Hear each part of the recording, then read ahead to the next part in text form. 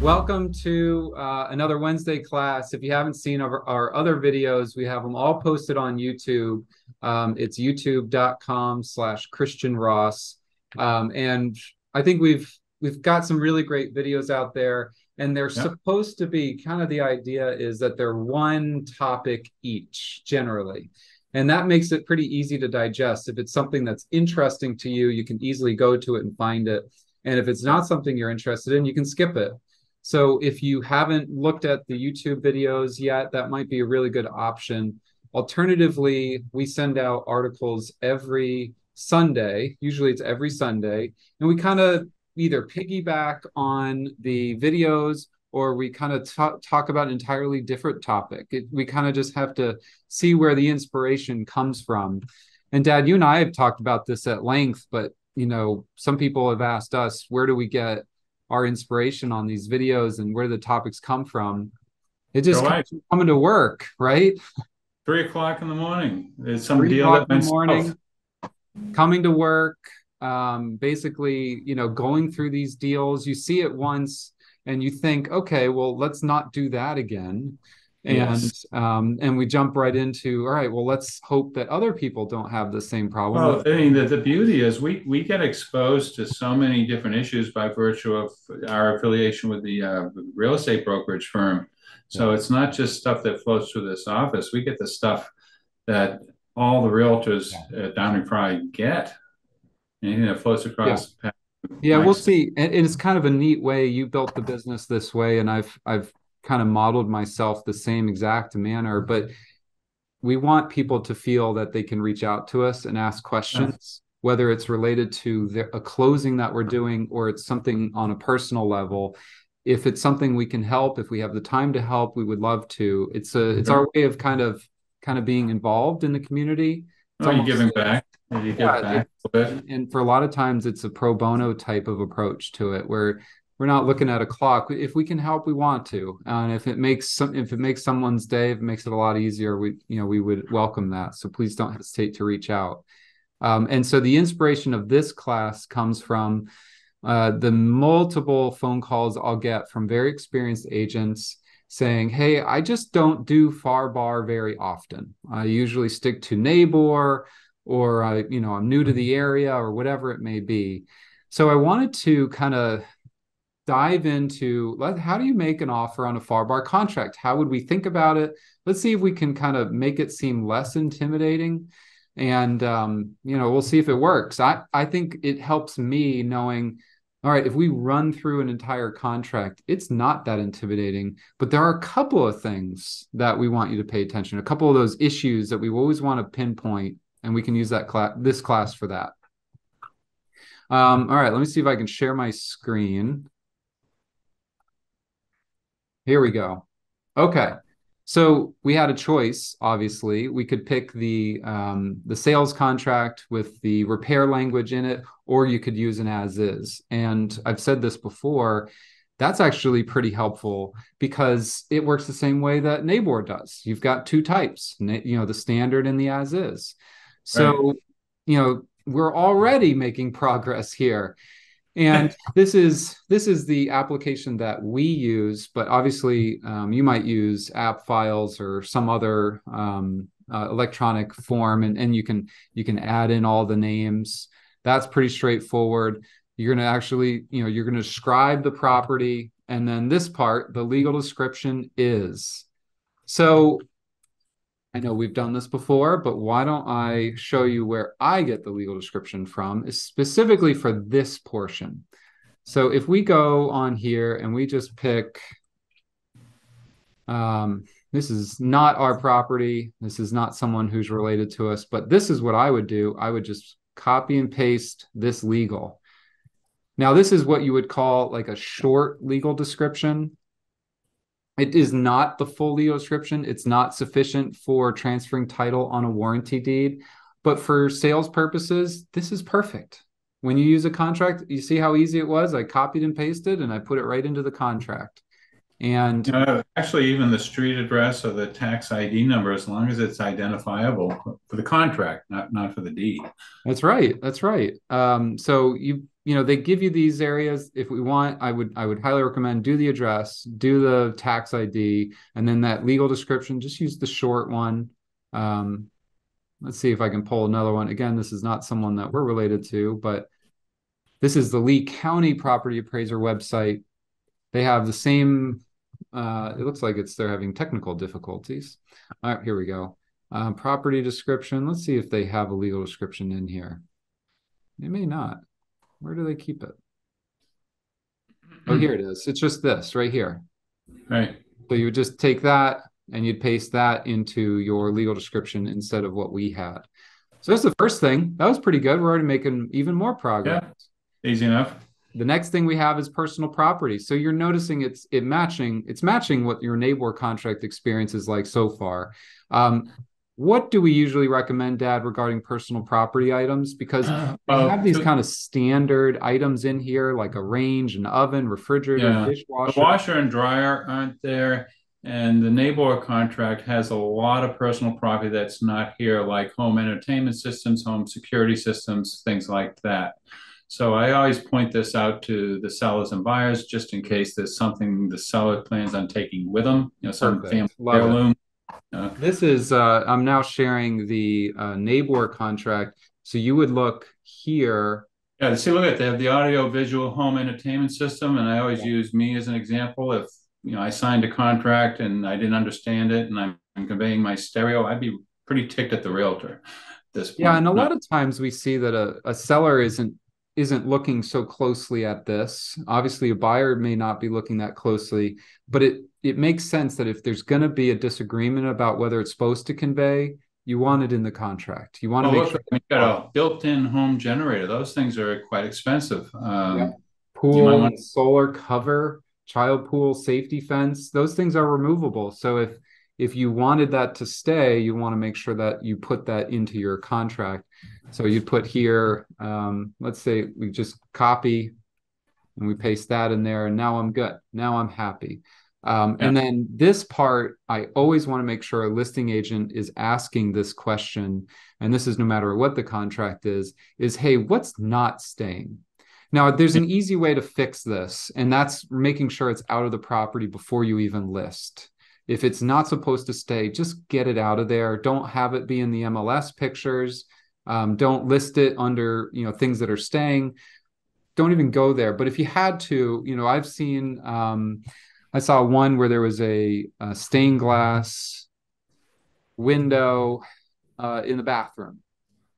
And so that's not being included in the purchase. Now, in that scenario, you may want to add that, the seller's going to replace it with a standard window or something like that. But that could be a family heirloom or something of that. Exactly.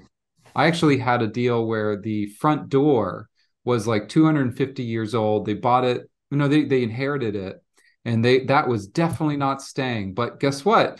The buyer didn't know that. And so they basically had to give a lot of money to the buyer until the buyer got happy, because there was no way the seller was going to leave it, but the buyer actually cared that it was there. They loved it. So that was a tough one to stomach after the fact. If you're negotiating it up front and the buyer knows that this was the seller's mother's chandelier, for example, they're usually pretty flexible on that. Yeah. Now, going back, someone mentioned in the comments that it's typical that that you would actually use the legal description in the deed, which is absolutely correct. Let me go back to this form here. And I was just giving you the quick and easy solution for a sales contract. But if you wanted to, you could click this button and it will pull up the deed. And so here's our deed, and Lee County has the exact same thing. This is the full legal description. That is what we would use on a deed. So if you wanted to, you could type that whole thing out and include it into your sales contract. What I'm suggesting, though, is that you probably don't have to do that. You could do something a little bit simpler and just copy and paste the short legal, save yourself maybe 20 minutes of writing it down. I'd be afraid of a mistake. You miss one thing on that legal Yeah. And maybe a mistake's not a huge deal but only in the event that you did all of these. You put the address, you put the county, you put the parcel ID, Right. and then you made a mistake on the legal, then you're probably okay because it's fairly clear as to what you're conveying. Yeah. The trick I usually see is you can't necessarily pull the legal if it was from a subdivision. Maybe your seller bought it from Lennar and they haven't updated the legal. You can't include the whole legal.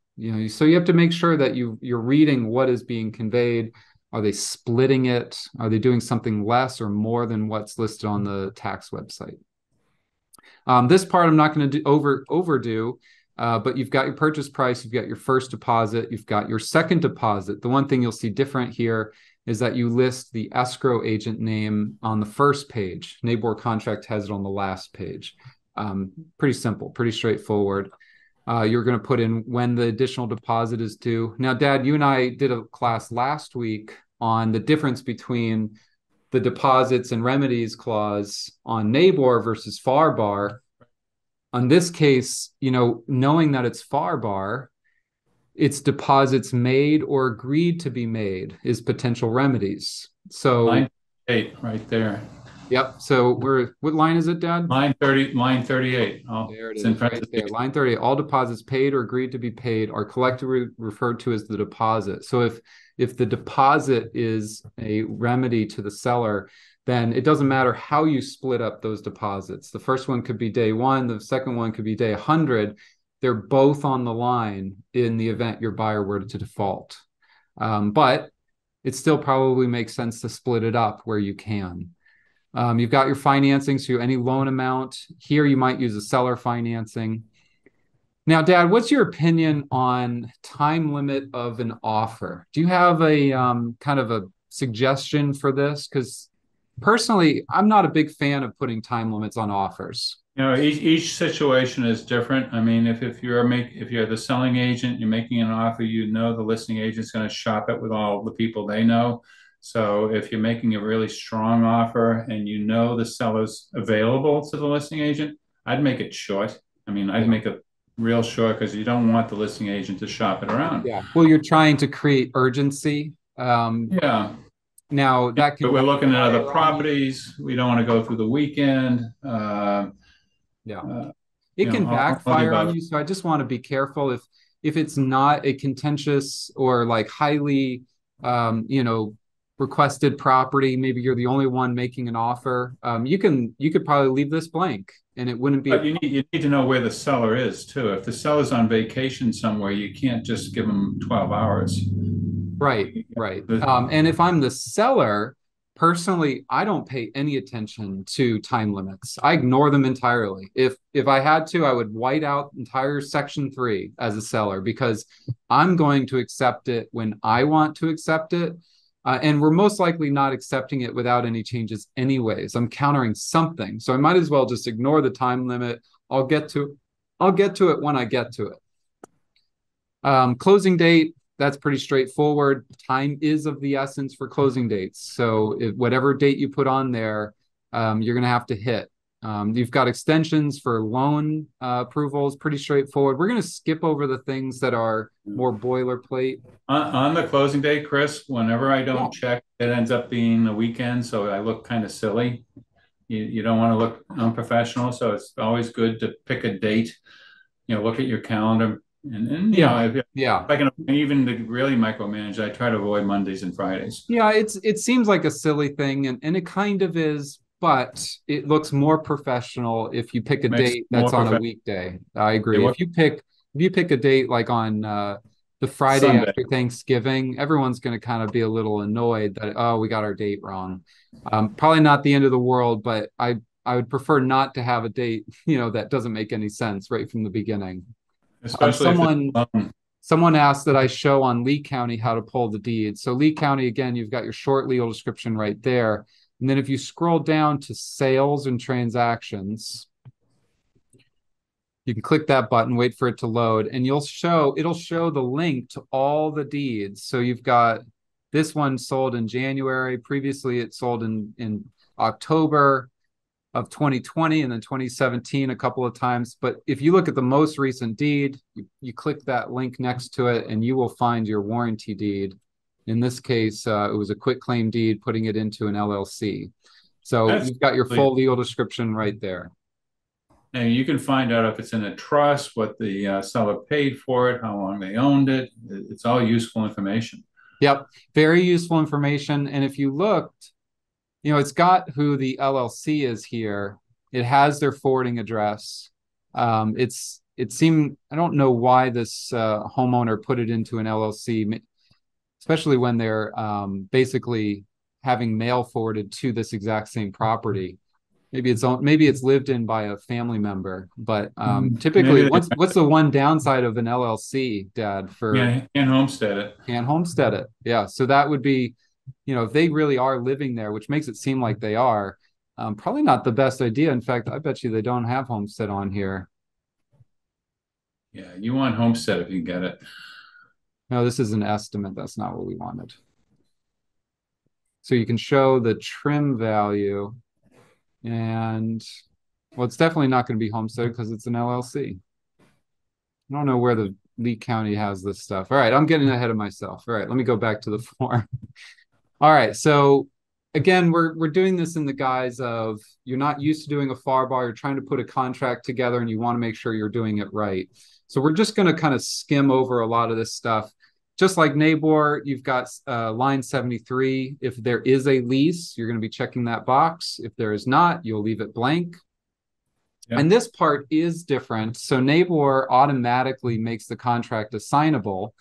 But in this case, you can actually change that. So buyer may assign and be released, may assign but not be released from liability, or may not assign at all, at least not without the seller's permission. So typically NABOR would be this middle one, may assign but not be released. That's the one I see the most. The one I pick, unless there's a unique situation, that's what I would pick. All right, so financing, right on the form, just like in NABOR. You can choose it as a cash transaction. It doesn't mean that you're not allowed to get a mortgage, but it means that you're not going to be protected in the event you can't get financing. So we'll do this as if it was a contract with a mortgage. So they've got a standard 30-day financing period. You could always change that. We're going to choose a conventional loan. We're going to say it's a fixed interest rate. And if you leave this blank, then the prevailing rate based on buyer's creditworthiness, I would leave it blank. I personally have not liked it when a buyer tries to get out because the interest rate went up. It's not very genuine, in my opinion. It's not that buyers are doing it on purpose. It's that they probably didn't lock in the rate early enough. They didn't have enough skin in the game to feel like, all right, I got to put my foot down and make this happen. I think if it's just a general rate, if the prevailing rate is 7.5 right now and you can't get anything less than 9, then you're going to be able to get out no matter what. But if you're getting out because you got a 7.75 as opposed to a 7.5, I don't know.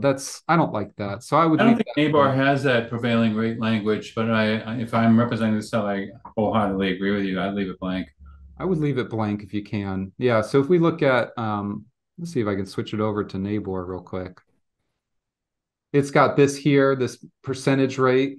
I don't know if it says it elsewhere. It doesn't, as far as I know. It does, but I believe there is language that says if you put market or prevailing, I don't know. We'll just go back to our FAR bar. We'll have to talk about that on a different one.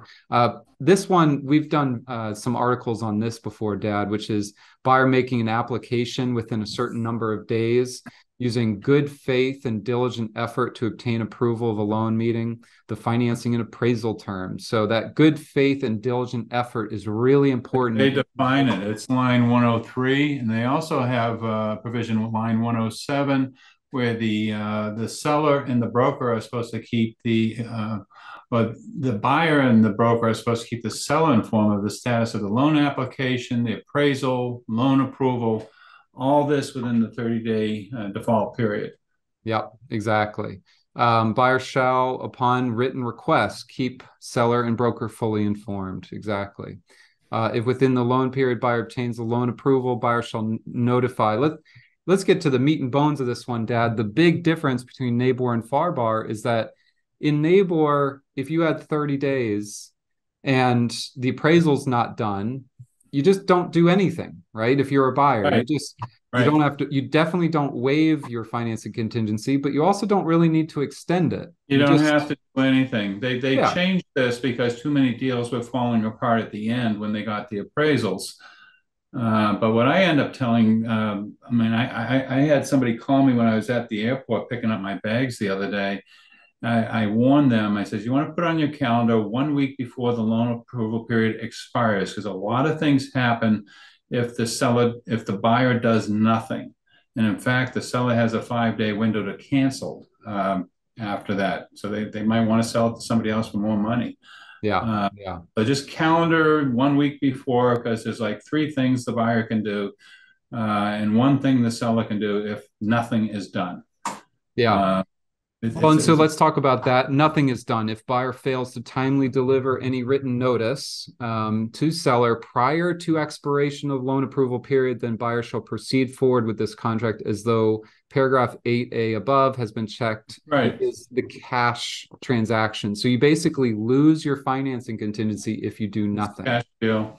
Yeah, so The that's a the huge appraisal is change. out of the equation, by the way, too, because that's part of the loan approval period. Exactly, exactly. So if you haven't gotten your appraisal yet, then you cannot allow a buyer to move forward without that financing contingent, unless they're willing to, not lose the property. If they're willing to put their deposit at risk, Right. knowing that they would never be able to keep the deal together otherwise, you have to terminate. You'd have to say, hey, we're terminating because we haven't been able to get the appraisal. And you'd have to get something from the lender in that regard.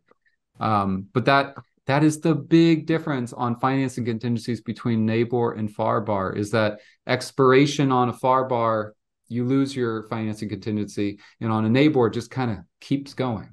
So I that's a mean, big here difference. the buyer can actually terminate if they haven't received loan approval, or if they did receive loan approval, some of the conditions aren't going to be achieved before closing. So the buyer has a right to terminate, within this 30-day loan approval period, which is different than NABOR. So again, I just tell realtors, calendar 1 week before the 30 days so we can go over the three options the buyer has. If we're on the seller side, do we want to continue with this buyer or not? Because he has a Yeah. 5-day window to cancel.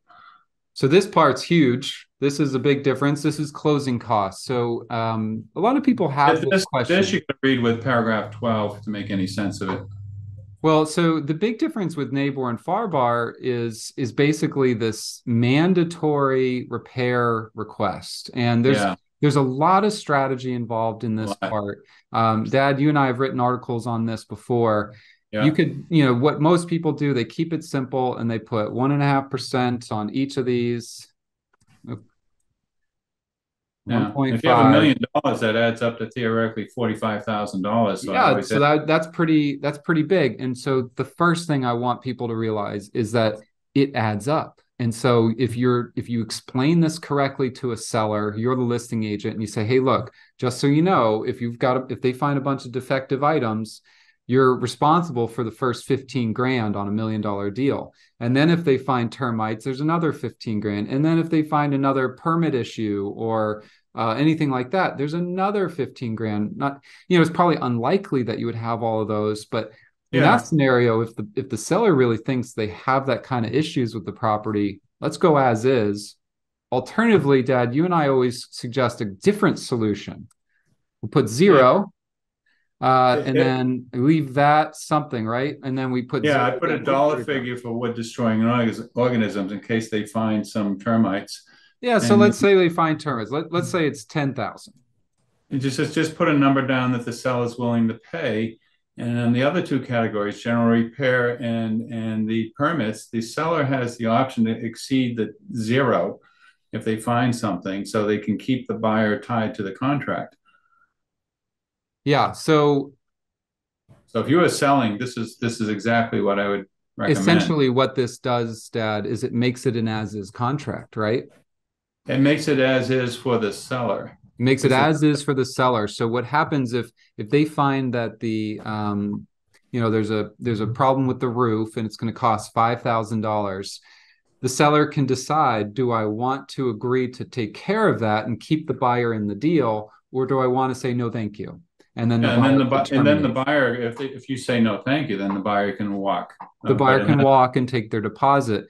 right. What's the difference? Why do we put a number in wood destroying organisms? Why Well, is that treated differently? my own personal theory is it's so hard to figure out if, let's say, a home was tented. Now, how do you know the tenting was effective? How do you know the extent of the damage to the studs, say, in the house, if it's a wood frame house? You don't. People have an emotional reaction to termites and wood destroying organisms, and they may or may not want the property, even if the seller is willing to pay for the tenting of the house. They may not like the chemicals, for example. I don't want it. My personal theory, and I've been to a bunch of classes on this, they've never really talked about it, but that is the one anomaly in this particular paragraph Yeah, where the yeah. seller can't pay the extra.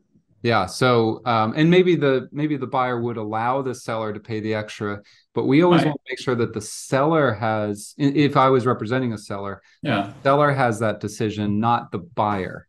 I want to maintain leverage on the transaction wherever possible. So just as a reminder, I've highlighted line 156, seller shall pay such actual cost, but not in excess of applicable repair, general repair, WDO repair, and permit Yeah. limits set forth above. So that is the big difference with repair items as compared to a NABOR contract. Someone asked, just to kind of skip backwards for 2 seconds, if you had a financing contingency that's expiring and no appraisal yet, can you extend the contingency instead of terminating? Absolutely. In fact, if I was representing a buyer, that's what I would recommend. I would say, hey, let's just extend the appraisal portion of this, where only in the event that an appraisal doesn't come in at value, can the buyer walk away? Yeah. Something along those lines. But ultimately, if you're coming up against that deadline and the seller's not playing ball, you need to terminate. You'll need to take it off. We've had this, Christian. We've had this where the deal Oh, turned yeah. into a cash deal and the buyer didn't know. Yeah. Uh, And you just don't know. I mean, if I was in the same position, a house that I was buying, I would have to be the one making that decision. I would have to be, as the buyer, am I willing to risk my deposit or not? exactly. So costs to be paid. The other parts on this that is interesting is obviously people are aware that FAR treats some of the costs a little bit differently, but it's not really in a lot of this part of the contract. So you've got costs to be paid by the seller, including doc stamps on the deed, title search charges, if and owner's title only if something below is picked. But if we keep going down, we look at costs to be paid by the buyer, taxes and recording fees on the note and mortgage. All up until that point, everything is right. Buyers paying for their own survey, they're paying for any lender costs, HOA condo association fees. Again, this still matches everything on a NABOR contract. Here's Right. where it's different. Seller shall designate closing agent and pay for owner's title policy. That would be box number 1, or buyer shall designate closing agent and pay for owner's policy and charges. So that's the big difference for us, is that you actually choose who's going to pay You for can the title choose. policy. I kind of like that. What do you think, Dad? Well, versus NABOR, where if it's Lee County, and that's what we're talking about here, the seller pays, but the buyer selects the closing agent, and that rubs a lot of people the wrong way. Yeah, I so like that's a much that's a better. good distinction. So if you do a Lee County deal, just automatically, there's no check boxes. NABOR would say the seller's going to pay for it, but the buyer still gets to choose who does the closing. And then Yeah. here, they just don't do that. They say, wait, you can I like choose. this a lot. I mean, sometimes we have the buyer paying because it's a large property and there's going to be a lot of legal services, and if it's a large deal, we get paid out of the title insurance premium, and we don't charge the attorney's fee in many cases. Yep. So the buyer might have plans for the property, and they want us looking at the restrictive covenants. They want more than just a title analysis. Yeah. Yeah. And if you were able to negotiate for the seller to pay for title and the closing and all those costs, then you could always have your buyer hire us to just do a review, to Sure. consult for them directly. And so really you're looking at it from what is the best deal for my client where they're still getting some service, they're still getting protected. The Right. things that I don't like is when the seller is trying to force you to use their closing agent for a title reason, for some issue that might be there. I want to make sure a buyer is pretty protected in that regard. You get I also insured. don't like it when there's a title company that's way out of town, and that's going to cause an inconvenience to the buyer where they're going to have to pay to come and sign with their local title company. So just be thoughtful about it. But at the end of the day, if the seller's going to pay a $10,000 closing fee bill, take the money. Take the money. You can always supplement it with hiring us directly. We tend to have more difficulty with title companies way out of town. They don't really care about returning phone Yeah. calls.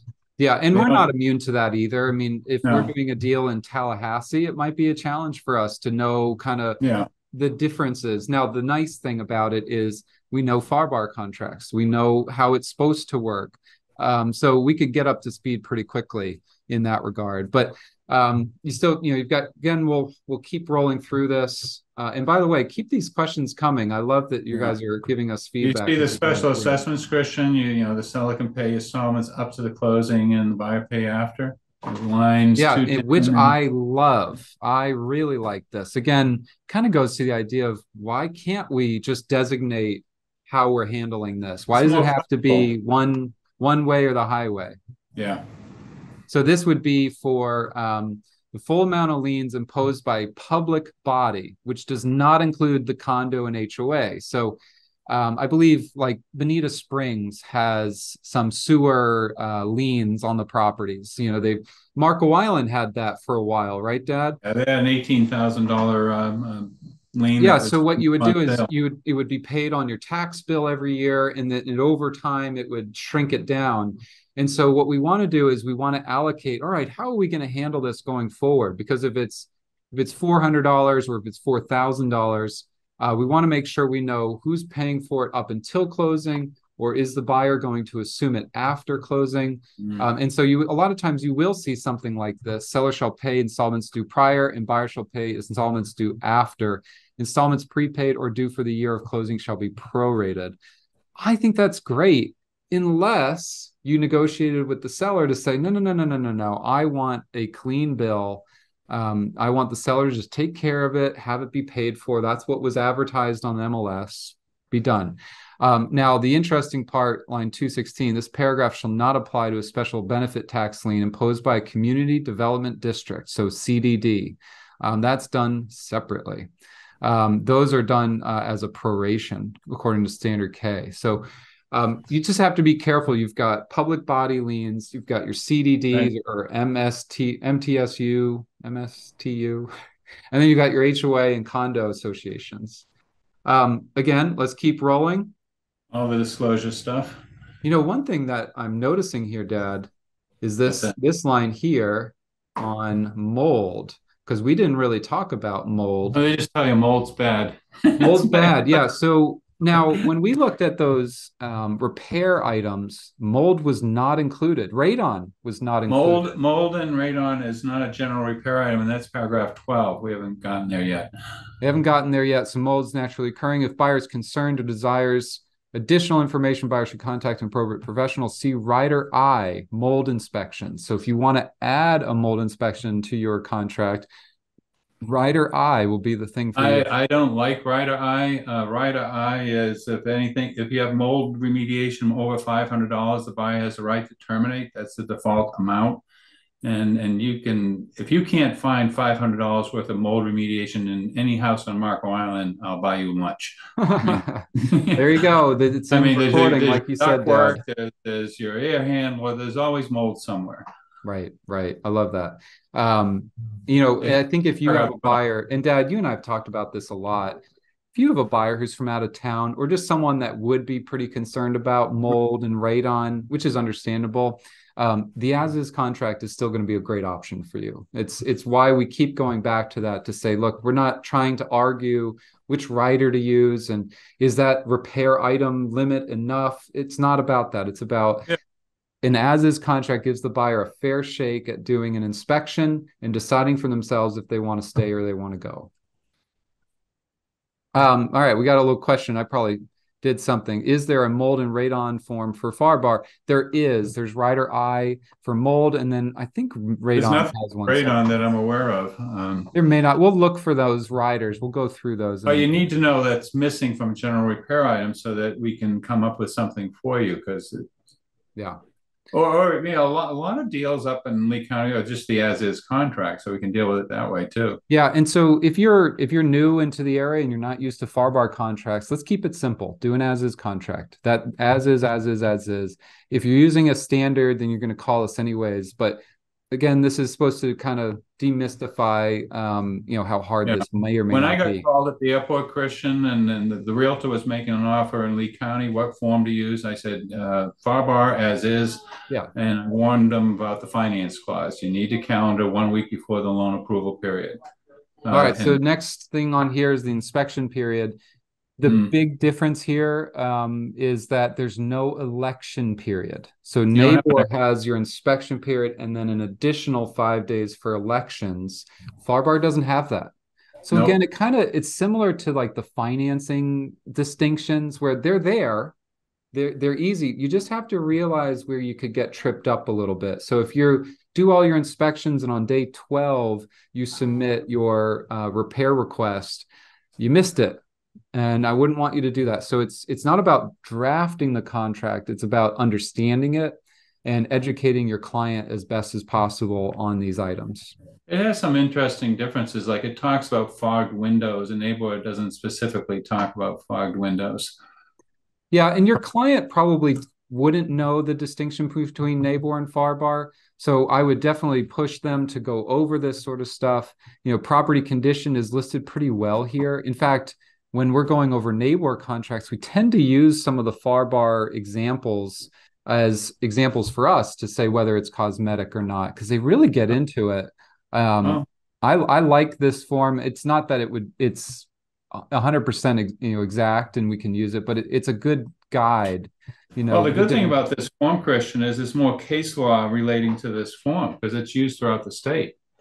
Right. There's a lot more case law on this. You need a case to, That's the other reason why we want as is, because we don't want a bunch of cases on this. That means that there are people getting in fights over it. We want people to close and be happy. That's right. Yes, exactly.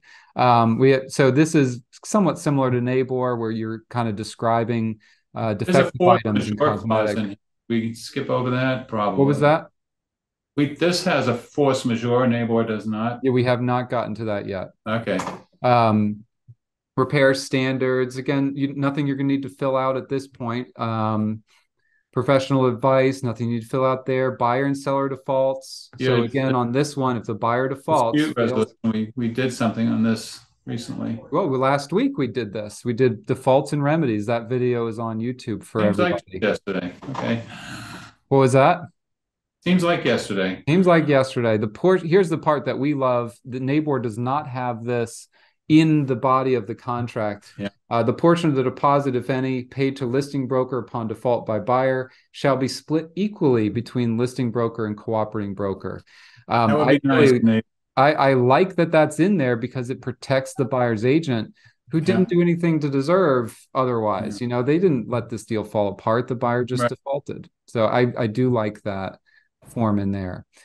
Dispute resolution. We went over that last week. We've got title issues, title exam. We're not going to overthink this because we're just drafting a contract and trying to get our offer out there. Here's the biggie. Time is of the essence for the contract. Everything, not just closing. Not just closing. So deposits and inspection issues and all those items are huge. You don't have to put the buyer or the seller on notice. You can just put them in default. Yep. So we had a deal like this recently where the buyer just never made their second deposit. And the buyers asked me, all right, what do we do? What do we do? And I said, we have to give them notice that they're in default because it was a NABOR contract. And then we can decide whether we want to terminate them or not, whether we want to put them in default, permanently. And so, the buyer really liked that. And that this, you wouldn't even need to do that. You would just be able to skip right to the front of the line. You are out of contract. You're in default. Moving on, selling to somebody else.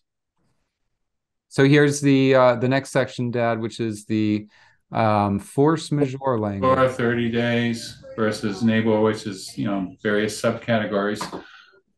Yeah, so we went over this a lot. Unfortunately, we had to last year when Hurricane Ian came through. But basically, if such force majeure event continues to prevent performance under this contract more than 30 days beyond the closing date, then either party may terminate this contract by delivering written notice to the other, and the deposit shall be refunded to the buyer. So what we saw a lot in Hurricane Ian issues is, all right, everything's getting delayed. We can't get insurance. Repairs are a disaster. The title companies aren't open. No lender will touch it. And we say, all right, well, let's see how long this goes. And if it went for if the delays were more than 30 days, then either buyer or seller could terminate. And what it did is it forced the buyer and seller to come back to the table and say, look, is this sustainable, or are we just going to let it walk away?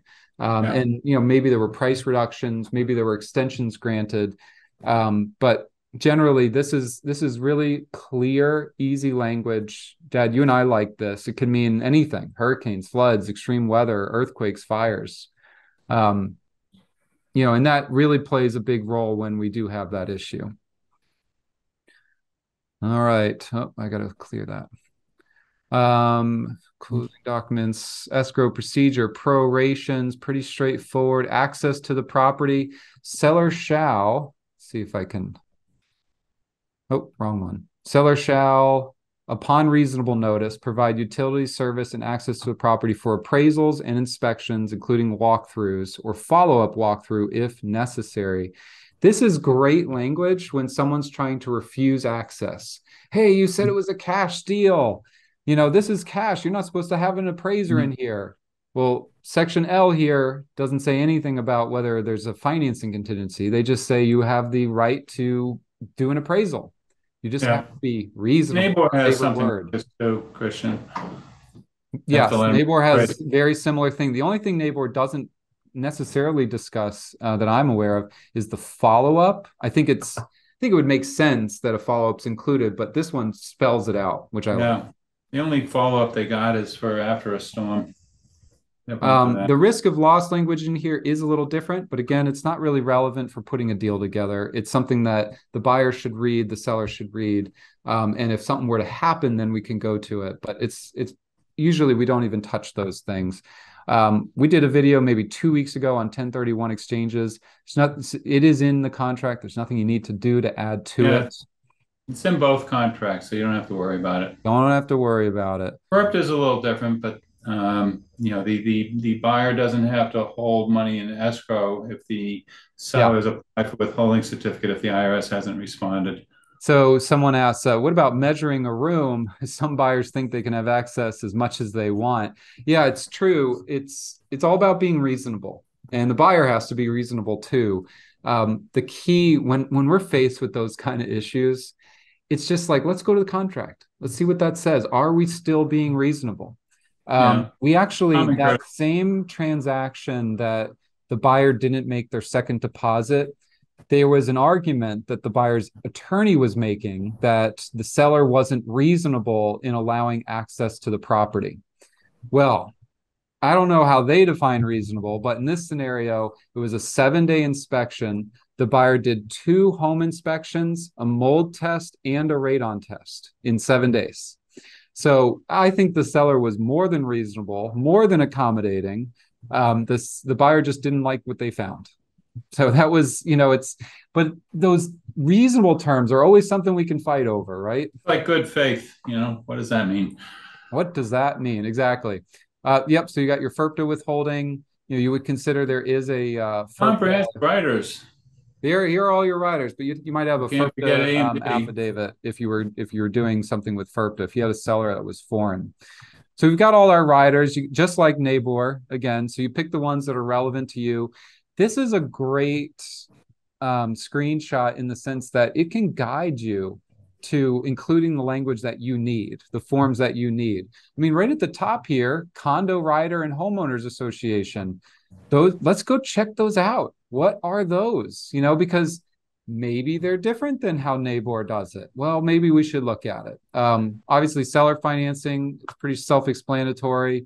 If there's an FHA or VA financing, there's actually an addendum for that, which NABOR does not have. So you'll definitely want to include that. You may want some sort of homeowners or flood insurance rider in there. You do have a mold inspection in there that you can take advantage of. If you were in Miami, there is a special tax district disclosure for that. So you could always look there as well. All right. Here's the thing, Dad. I don't know if you and I have ever talked about it. Seller attorney approval or buyer attorney approval. What would you say? What's the percentage of deals that have those included, and should it be lower? I don't see many. I do know NABOR has the seller advisor, the buyer advisor, and it's essentially the same thing. It's very low. There's probably a half a dozen every year that we see. Yeah, and I think it could be zero. I had one maybe a week ago where they were trying to get this lady up in Connecticut to sign, and I suggested this because she wanted her Connecticut lawyer to look at it. It's the only way she'd sign the contract. So, so my thinking on a NABOR contract, in your scenario, Dad, was that the buyer or the seller? The seller. It was an elderly lady in Connecticut, and up there, everybody has their lawyer look at it. So from a seller's perspective, I get it. If you don't have that seller attorney review period, there's no other way to get out of the contract. You might be able to find some loophole, but generally, if you want to be able to accept and lock that buyer in before you lose them, but you still need 2 days just to make sure it's a fair deal, I think that's great. But for buyers, I don't like it. I think you could use an as-is contract instead. I think that if it's a condo, you have a condo review period anyways. And then if you're a NABOR, you're not really held to anything until you put your first deposit down anyways. Right. I suppose in the very limited circumstance that you can't do a FAR as-is contract and you're not in town and you just want to put your eyes on it, I can understand a 2 or 3 day contingency for buyer review. I can understand that. I don't see it for anything else. Was I opinionated about that? No. The one thing I would hit heavily on, though, is you have to have comprehensive A or B if you have a condo and HOA. NABOR, it's already in the contract, the required disclosure language. It's not already in the FAR contract. So if you forget it, and we've had deals have problems because of that. It makes it avoidable by the buyer, which is not good leverage. It's the opposite of good leverage. So this is the Homeowners Association. It's very different from the NABOR Homeowners Association disclosure. The first page is the same. Actually, you'll notice the first page is taken directly from the statute. You put in the name of the HOA. Let's say it's Lely Masters Association. You put that in there. You're going to put information regarding the current assessments. So if it's $1,000 a quarter, and then any current special assessments. Remember, the FAR contract doesn't specify how to do this otherwise. So this language has to be in there. This is statute based, and if it's not provided in advance, then the buyer will have a 3-day review period. So if you were to disclose this the day after you went on effective, well, now the buyer has 3 days to review, free look.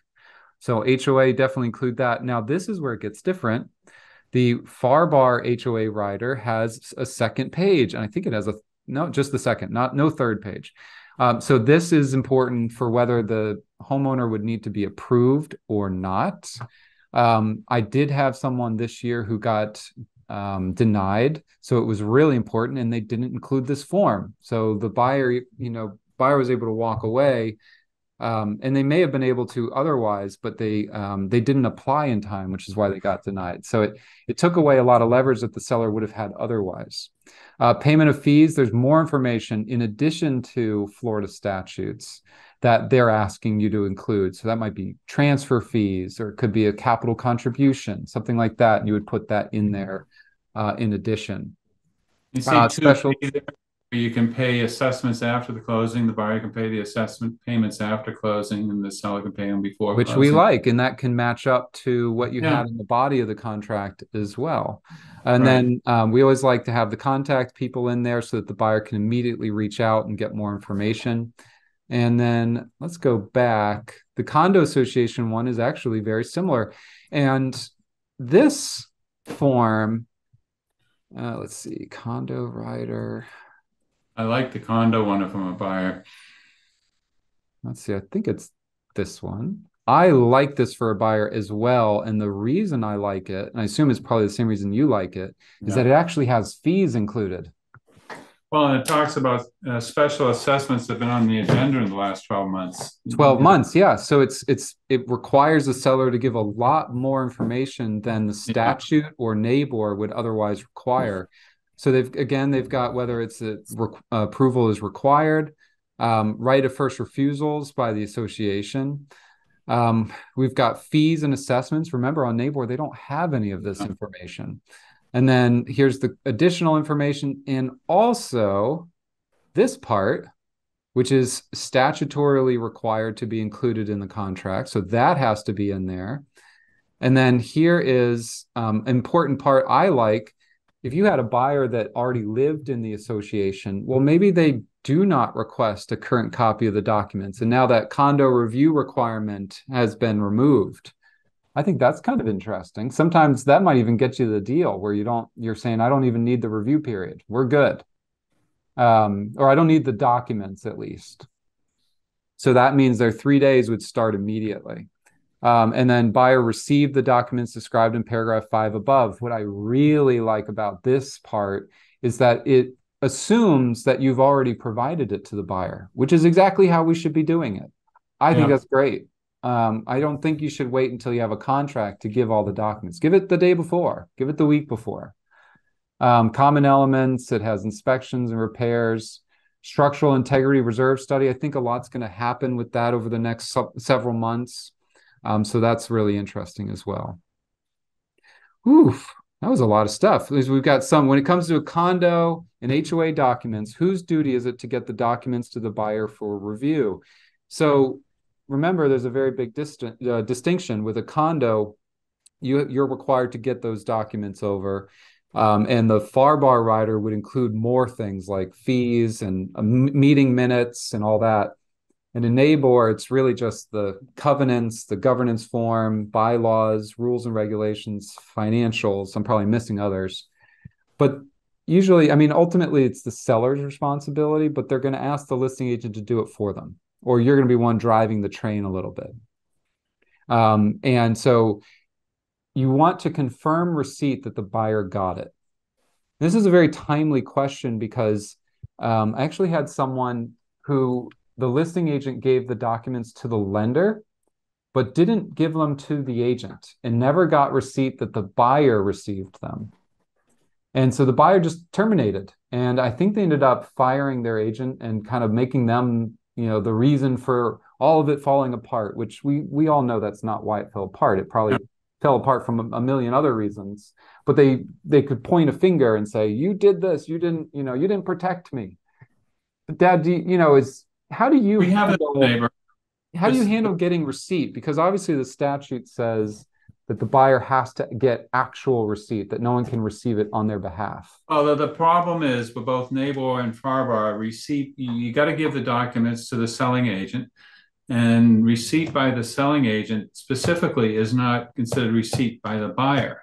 So you have to give the selling agent appropriate time to give it to his client. Now, if his client's on vacation somewhere, it might take, 3 or 4 days to get it to, Cape Cod or wherever the buyer is. And then the buyer is going to go through it and see if they're complete. A lot of times they're not complete. So the realtor, the selling agent has a duty to turn it over as quickly as possible, but as quickly as possible depends upon where the heck the buyer is. So you want confirmation that the buyer got it, but you have to know where the heck the buyer is. Yeah. So what I would love in that scenario, the way we can avoid all of it is you get the buyer to sign the rider, or if you're NABOR, you get them to sign the NABOR receipt prior or together with the contract. Yeah, I tell realtors the selling agent can't sit on it for a week. There's no reason on the planet, but it might be a day or two before they can get their buyer to receive the documents, especially if they're in another state.